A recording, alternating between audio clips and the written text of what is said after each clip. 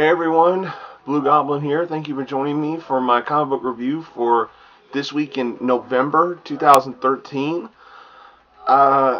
There's quite a bit to do in this particular video. Before I get started with the comic book reviews, there's something I got to discuss concerning the whole Google Plus and YouTube bullshit.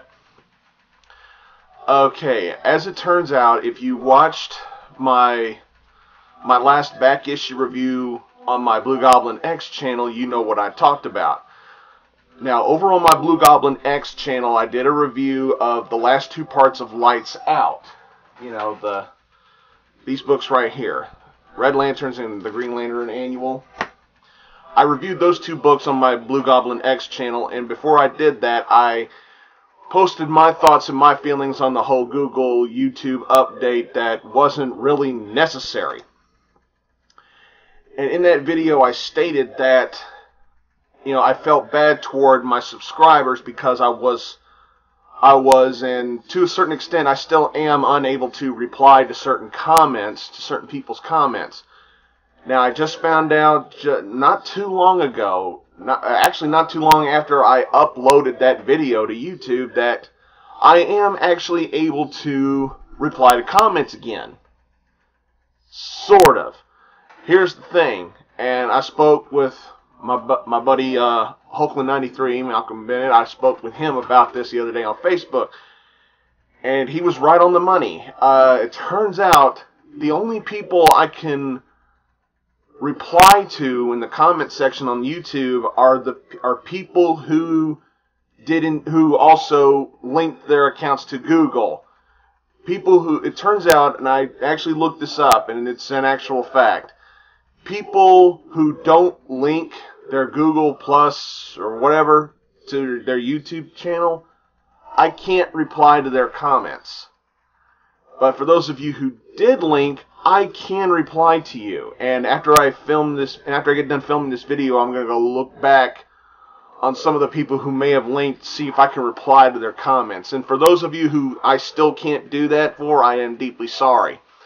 But I have been reading some of the comments that y'all have been, you know, laying on me here, and it's, for the most part, it's positive, giving me props, giving me respect, and I do thank you. I mean, I'm deeply appreciative of everybody who posts their opinions on what I got to say, or about the books I review, whether they agree or disagree with my opinion. As long as they don't troll on me, then I'm perfectly fine. You know, there have been plenty of times where I would review a book and said I absolutely loved it, and somebody would comment saying they hated the book, but they did like my review, and that's perfectly fine. But let me just clear it up here. I can reply to some people, but some people I still can't. Now, I'm not telling you to link your Google page and your YouTube page together, because if you don't want to do it, then why should you? You know, if you're still able to post comments without doing it, then by all means don't do it yet, before YouTube and Google eventually force you to do it anyway, before you're able to do absolutely anything on YouTube. But yeah, I just wanted to get that cleared up, and yeah, I still apologize to the people who I can't reply to, but I'm not going to force you to link if you don't want to link yet. There's also something else I need to say. I need to apologize to everybody at Dark Avenger Inc. Plus. I am way behind on doing reviews for them. I still have issues of Savage Wolverine and Ultimate Spider-Man to review for that channel, and I promise I will try my best to get caught up with that, so please do not boot me out of the group, because I enjoy doing those reviews. The problem is finding the time to do them. Because I'm sure a lot of people know that doing videos like this is not really as easy as it looks. You have to shoot the video, you have to get everything done in one take or more. You have to do the editing, you know, cut stuff out you don't want seen on camera. You have to put all the captions and your themes on if you choose to. Then you have to produce it and save it, and then you have to upload it to YouTube, which on the average for me takes about 2 to 3 hours to upload. So it's a tedious work, but it's a hobby that I still enjoy doing to a certain extent. But because of this whole Google, YouTube crap, it's not as enjoyable as it once was. So, yeah, there is that. And also, Jennifer and I are planning on doing some more videos for our Arkham Asylum Studio channel here in the very, very near future. So stay tuned for that. And go subscribe to Arkham Asylum Studio. You won't regret it. It's just me and her, just being goofballs and just looking at stuff that we have or talking about stuff we like. We got 3 more videos in the planned right now, and we'll get to work on those as soon as possible. Now, on to the comic books. Alright. I only got 1 Marvel, I got 1 from Dynamite, and the rest are all DC. I'm going to start with Marvel, go through DC, and then end with Dynamite. Now, we're going to start off with Marvel. We're starting off with Amazing X-Men, number 1. You knew I was going to get this. You knew. Hell, just that damn cover alone is worth buying. Yeah, Jason Aaron and Ed McGuinness. Now, I am a huge fan of Jason Aaron as a writer when it comes to X-Men.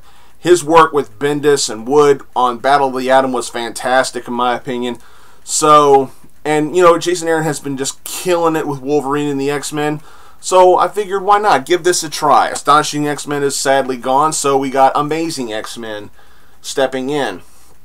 And this is part 1 of the Search for Nightcrawler. Now, you would assume by that cover that they instantly find him. That's not the case. This cover is a tease. It is a really nicely done tease because they don't find Nightcrawler right off the bat in this issue. Minor spoiler there. But I also got to comment on the team of X-Men we get in this book. We get, by the looks on the cover, we have Wolverine, Beast, Northstar, Storm, Iceman, obviously Nightcrawler, and Firestar. Firestar! Angelica! She's back. A former Avenger, a cancer survivor, and now she's back and she's now working as a teacher in the Jean Grey school. A little minor spoiler there, but this was fantastic stuff. And I love that, you know, Angelica, is Angie. I call her Angie sometimes.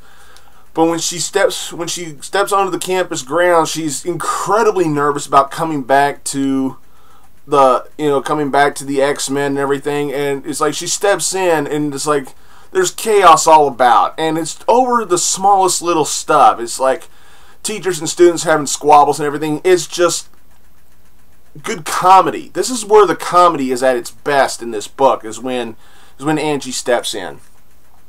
The stuff with Nightcrawler, he's in heaven, and it's the place he's at, the realm beyond the flesh is what they call it in the beginning of the book, but it's established that he's in heaven because he's kind of dead.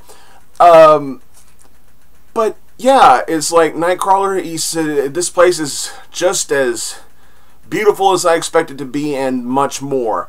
And some other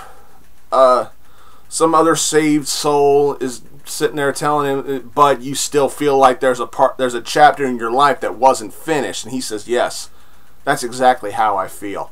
You know, because Nightcrawler met his unfortunate end during the Second Coming story, and he feels as much as I feel there was plenty more stuff to tell with him. So it was really refreshing to see him again.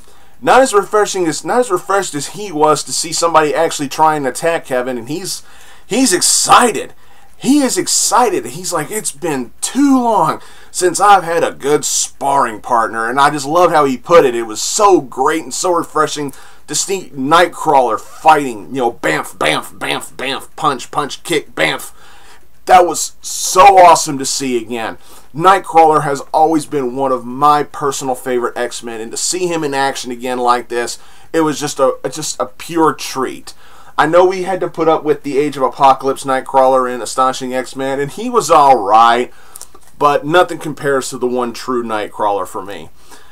The stuff with there's a certain someone, and I know the cover spoils it, that's why I didn't take it out of the bag here, because I don't want to ruin it. But Kurt runs into a certain someone in heaven who's attacking, and even though the cover and the internet has probably spoiled the ever-loving hell out of it, I still will not.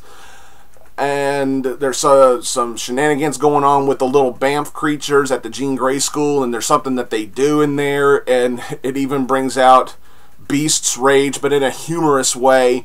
Very good stuff.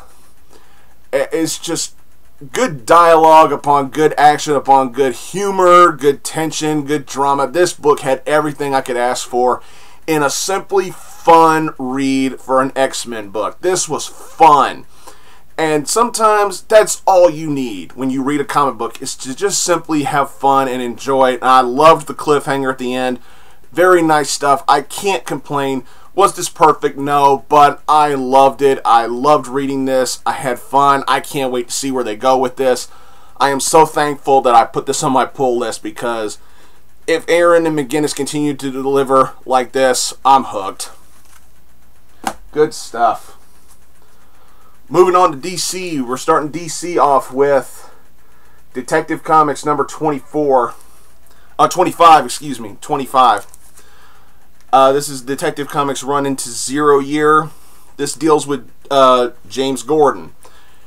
And I gotta tell you, this actually was really good. And I like Detective Comics doing this from time to time. You know, even though it says Batman in Detective Comics, the one thing I really love about this series, even though it's Gotham City related, it doesn't always have to be about Batman. There have been plenty of issues where it's been about somebody else. In the past, even Batwoman had a small run in Detective Comics, and it was incredible. You know, and then there's also the Man-Bat stories, which have been simply fantastic. And we're going to go back to some Man-Bat storytelling starting with this issue. Fantastic. I'm all for that. Give us some more Man-Bat versus She-Bat stories. This whole thing between Kirk and Francine Langstrom has been simply incredible storytelling, and I want DC to give us more of that in Detective Comics. Thank you for bringing these stories back in the second half of the book. Fantastic stuff. But the first half of the book deals with Jim Gordon and how he had to deal with the police corruption in the Gotham City PD. And oh my God, it's like the writers, it's like the creative team, John Layman and Jason Fabok. It's like the writer, John Layman, it's like he went into overkill with this whole police corruption thing. It just seemed like every page I turned, I saw more police corruption. It's like dirty cops, or cops that were paid to look the other way and stuff like that. I think the storytelling went a little too much with that aspect. Just a little too much with it.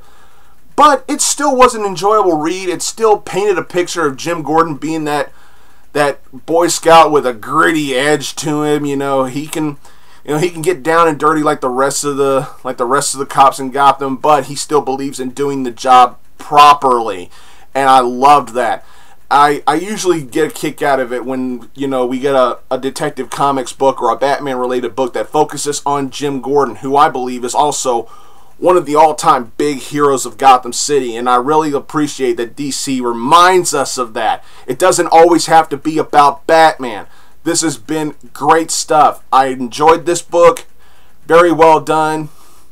Since it's a tie-in to 0 year, it deals with how Gordon was able to help solve the police corruption stuff. Batman was a brand new idea, was a brand new case with the Gotham City Police Department back then. Batman was a rookie vigilante at that time, because this takes place 6 years ago. And I guess this kind of sort of tells the origin on how Gordon came up with the idea of the bat signal. For what it was, I enjoyed the hell out of it. It was a great read, nicely done. And like I said before, I'm really looking forward to more Man-Bat and She-Bat stories. Great stuff. Alright. Here it is. Now, I would love to talk about this book, but he's got something to say. You're up.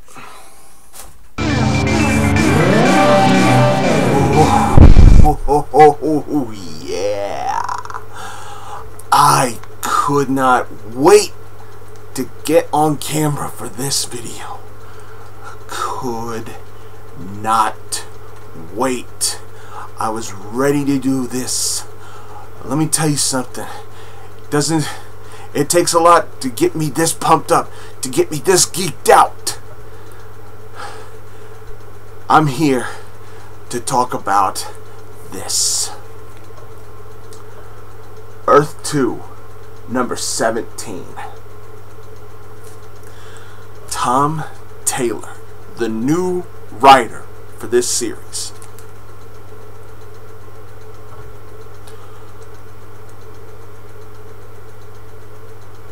Goddamn.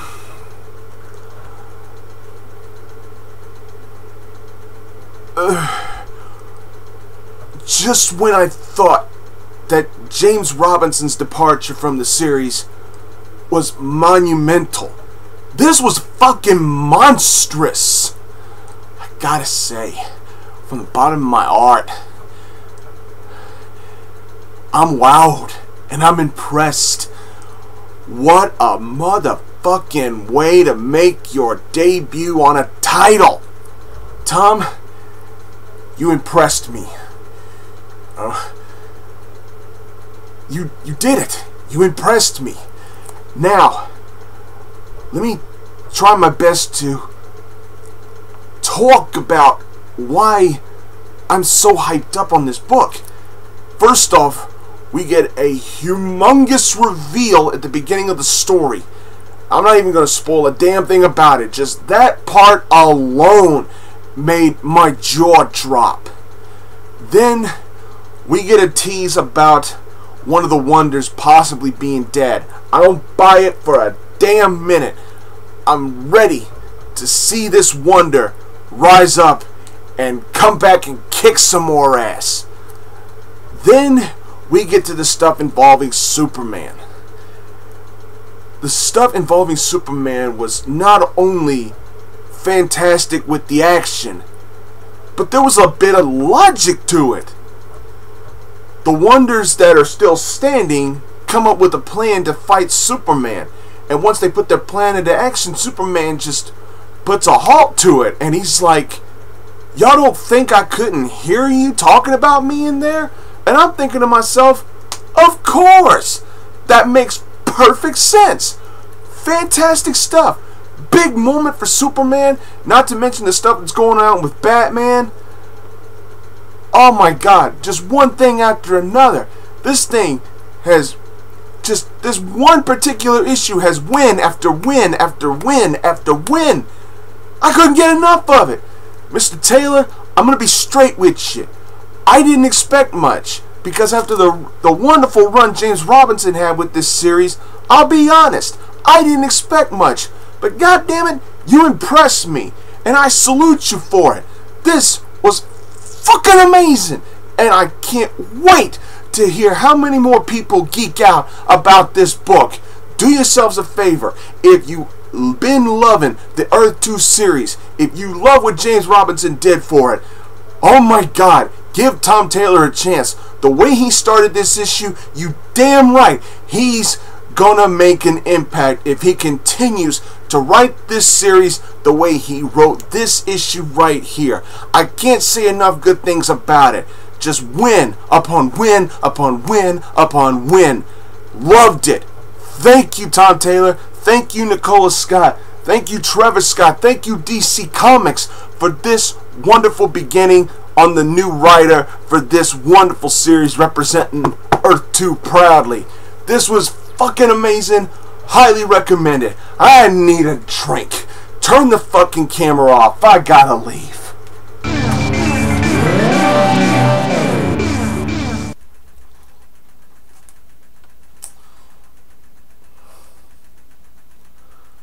Don't you just love he didn't sugarcoat it? But yeah, with putting the overuse of that kind of language aside, yeah, I'm one to talk. Fantastic start to your run, Mr. Taylor. I and my Earth 2 dim-witted counterpart, we salute you. This was one hell of a way to make your first issue of Earth 2. Good job. Much respect. Moving along, we're going to Green Lantern number 24, Courage Under Fire. Now, this is the beginning of the new status quo after the Lights Out storyline. Now, when I reviewed the Lights Out finale on my Blugoblin X channel, I did my best not to spoil the ending. So, I would suggest you go watch that review before you come watch this one, because I'm about to spoil what happened at the end of Lights Out. Now, Hal and the rest of the Green Lantern Corps have established their new home world. Spoiler, their new home world is Green Lantern Mogo. And like I said in my Blugoblin X channel on my Lights Out review, when they discovered their new home planet and where they were going to make their new headquarters, I went, of course, that makes perfect sense.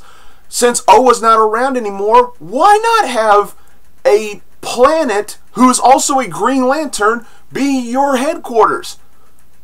That actually makes sense. Good stuff.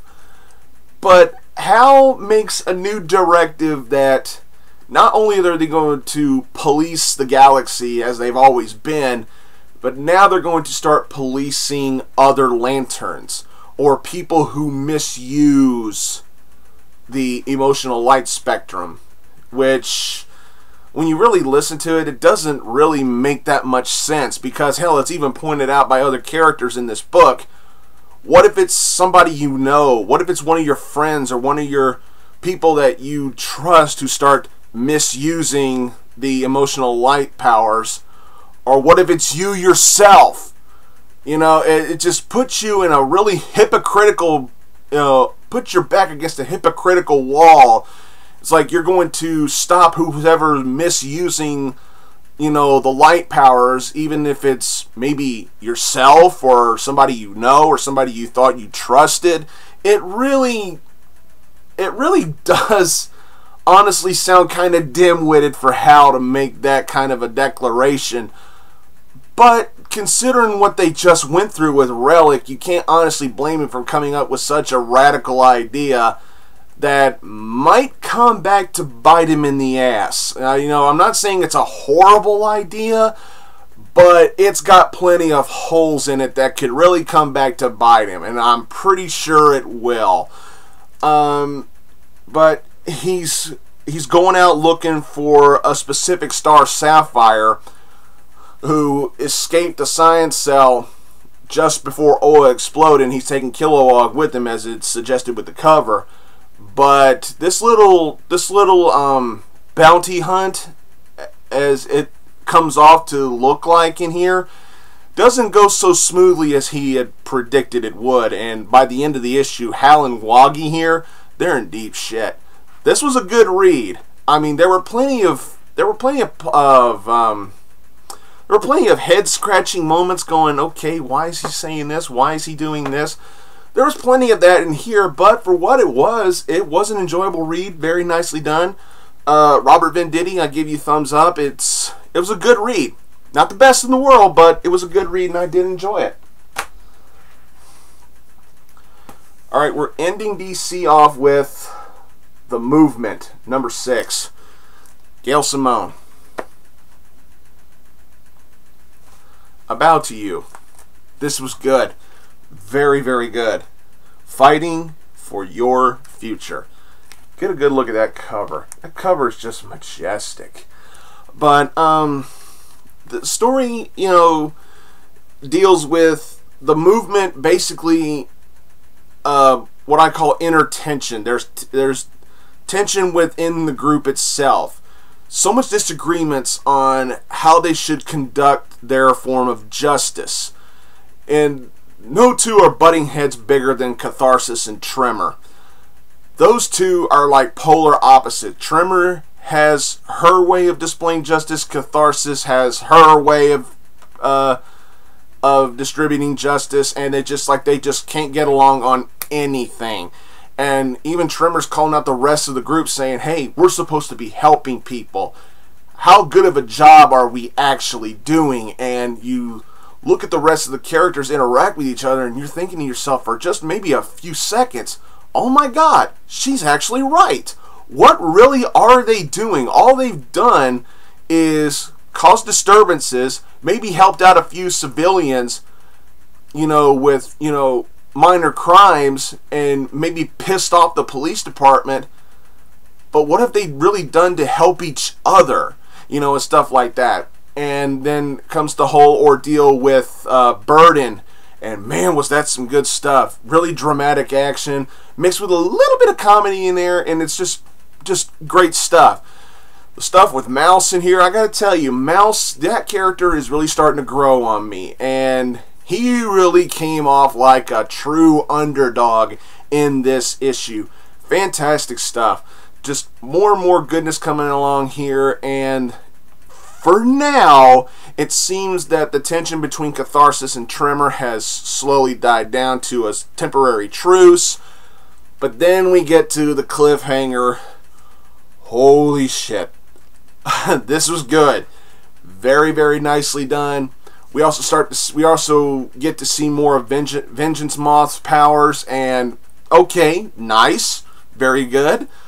This was a solid read. I enjoyed the hell out of it. Really good stuff. Still not completely sold on Freddie Williams II's artwork in some places, but I can work with it. It's Gail Simone's writing. What more could I ask for? This is good stuff. Nicely done. Gail, I salute you. I bow to you, dear lady. This was great.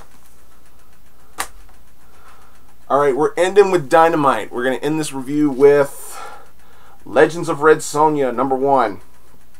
Now, with this book, this was something that Gail herself told me, that this was a dream come true for her. I asked her about it, and she simply put that this is something that she's been wanting to do for the longest time, and that's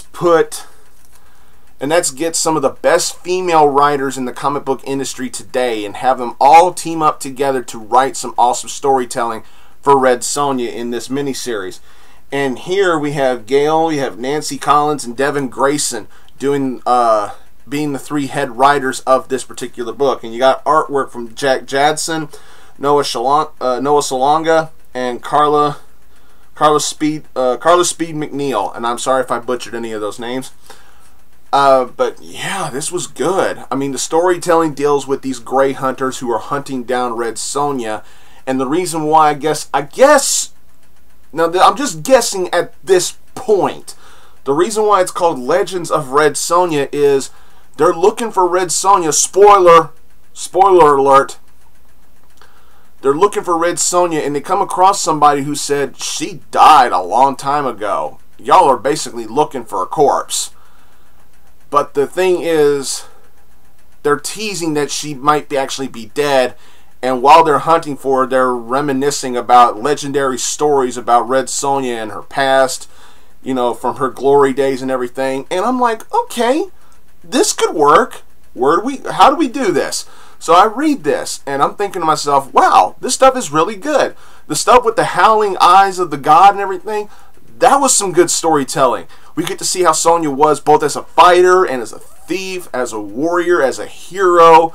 If she is dead in this particular series, and they're using this miniseries to tell legendary stories about her glory days, I could be okay with that, because this could be one of those special tribute series that simply pays tribute to the character rather than telling fresh new stories about the character. Yeah, I know this seems like a fresh new idea, but you're talking about stories that celebrated her past and celebrated her heyday and her glory days. This could really do something for the character of Red Sonja, and it shows a true sign of respect from everybody who's working on this series, and for that, it's really refreshing, and I actually approve of it. Now, if they come along later in the series and say that she didn't actually die and she was just speculated to be dead, I'd be okay with that too. As long as the writing is solid and the storytelling is paced very well, it could go either way, and I would be satisfied as a reader. This is really nicely written. The cover is damn awesome. I want that cover on a frame hanging somewhere on my wall. This was really good. It's just amazing to see how many people love to tell stories about Sonja in this book, and most of the people who tell the stories are people she's pissed off, and it's just wow. And you know, when somebody who Sonja has pissed off tells a story about how she was, you know they might exaggerate one or two things, and I guess that's one of the most intriguing things about the storytelling in here. It's just really nicely handled. But I don't have to just salute Gail for this. I need to salute Gail, Nancy, and Devin for their brilliant writing with this first issue. This was actually better than I thought it was going to be. So I'm happily pleased with this first issue.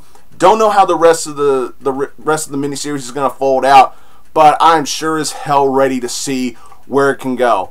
So to everybody, not just the writers and the artists, but to everybody who's working on this series, so far we're one issue in, and I'm already happy. Thank you very much. This was really good.